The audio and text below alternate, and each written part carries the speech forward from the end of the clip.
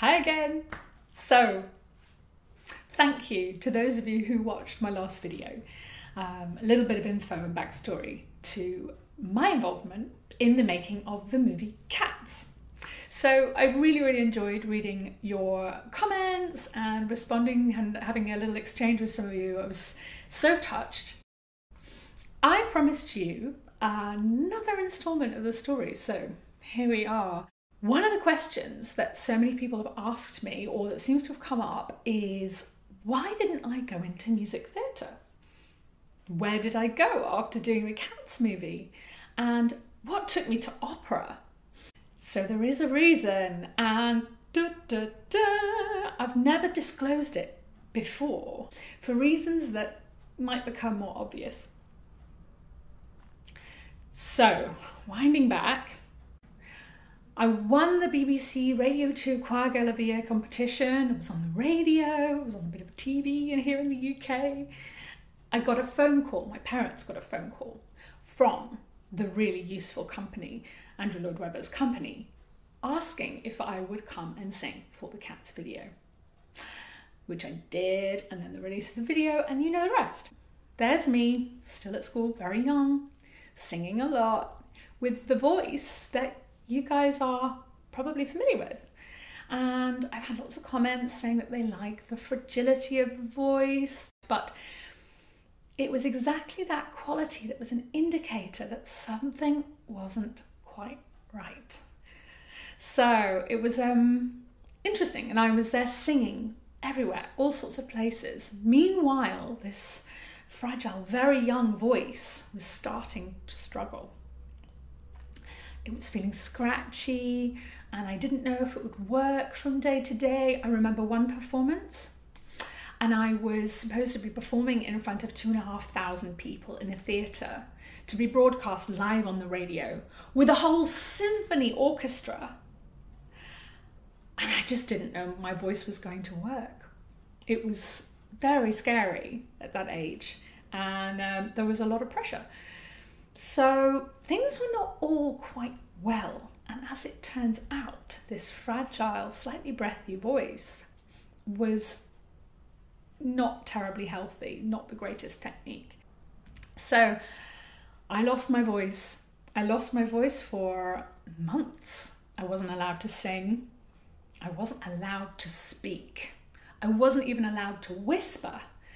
And this was interesting at school, and you may have gathered, I'm a bit of a chatterbox.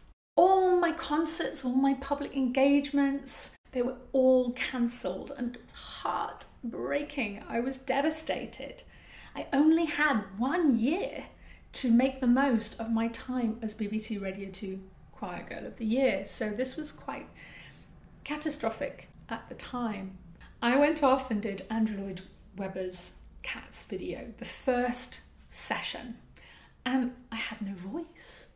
I had nothing more than this, and it just kept cutting out, and it was stressful, and I was worried, so they sent me home. They said, don't worry, come back another day. I came back another day, and it took 2 sessions to get that recording done. Then I went off to go and audition for some music schools, and one of those music schools said that they were concerned about the health of my voice.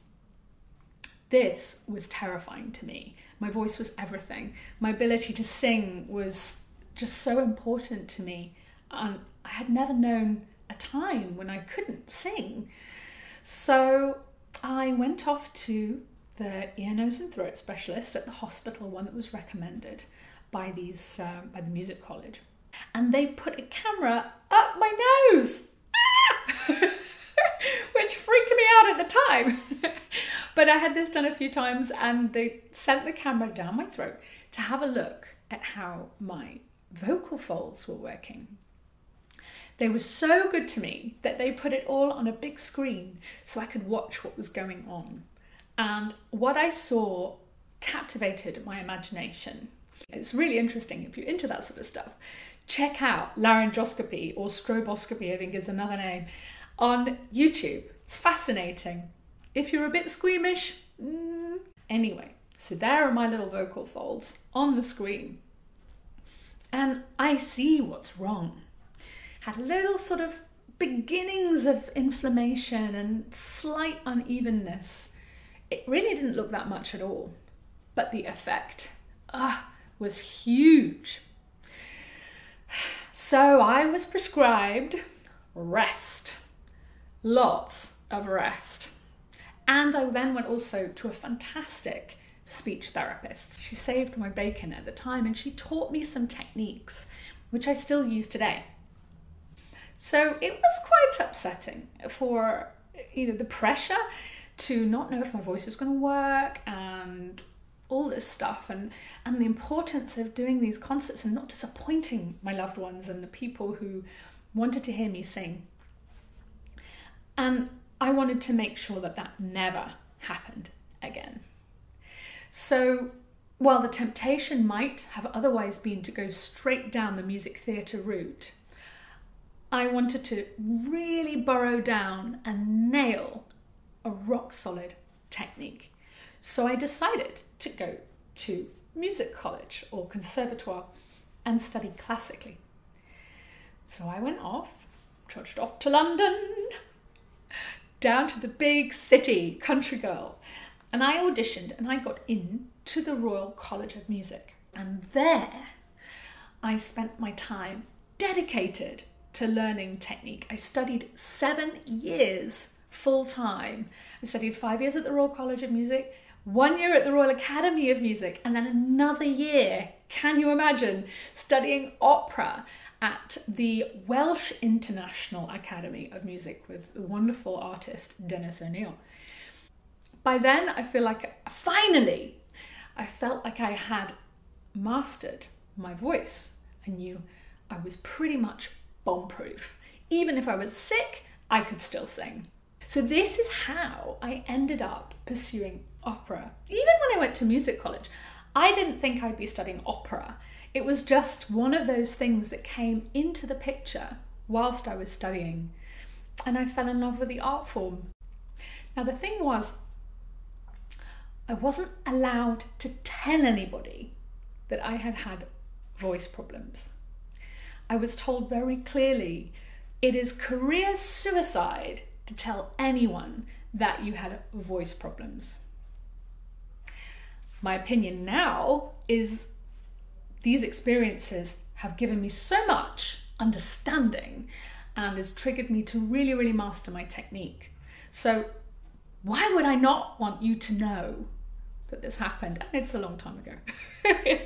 But this is the reason why I went quiet for such a long time, literally and figuratively.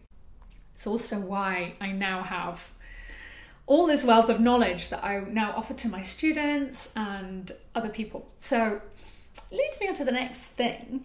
I have just created my very first singing course. It's only little, but it's packed full of amazing information. So if this sort of thing interests you, I'll put a link on the bottom of this video so that you can pursue it if you like. It's a course on the Udemy platform, but I'm also going to be releasing some material on YouTube with my take on how to sing some songs and different material. So if that interests you, keep an eye out for those. If it's not your bag, don't worry, there'll be other videos, there'll be some more singing stuff and maybe some more stories. Do let me know your thoughts. Feel free to comment. I will get back to you as soon as I can. I love reading your comments and I love engaging with you. I've been so amazed by the response so far. Thanks for dropping in for the latest installment, and I will be seeing you soon. Ciao for now.